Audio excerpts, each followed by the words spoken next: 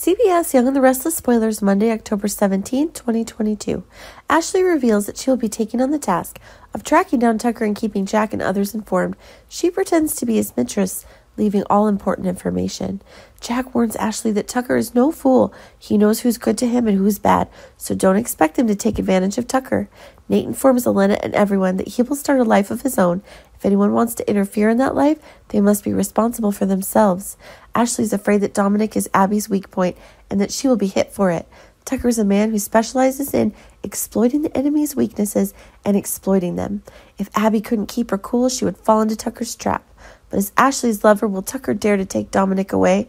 If he's not afraid that his girlfriend will be sad, Tucker's Dominic's grandfather, it doesn't matter at all. So as long as Tucker wants it, it's fine. He has the right to visit the boy at any time, just to make sure he doesn't fight for custody with Abby. Nate convenes an emergency meeting of Billy, Lily, and Devin to announce that he will be the new boss of Chancellor Winters and wants everyone's support. Lily and Billy are not satisfied, but they decide to withdraw from this company.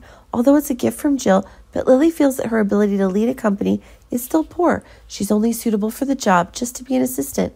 Billy backed out of this because he wanted to focus on Jabbit. He's trying to beat Adam for the position of CEO Jabbit.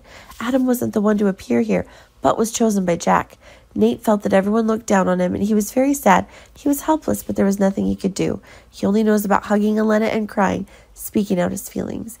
Nick has never felt comfortable falling in love with Sally, but he pretends to be, despite knowing that Adam and Sally have a dinner date, but Nick is still happily waiting for Sally to return. He wants to ask clearly where his relationship with her is currently stopped, and why are they not being honest with each other, but pretending for what?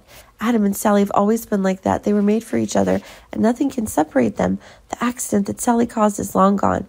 Adam should boldly forgive her, and now Nick wants to know if Adam is right.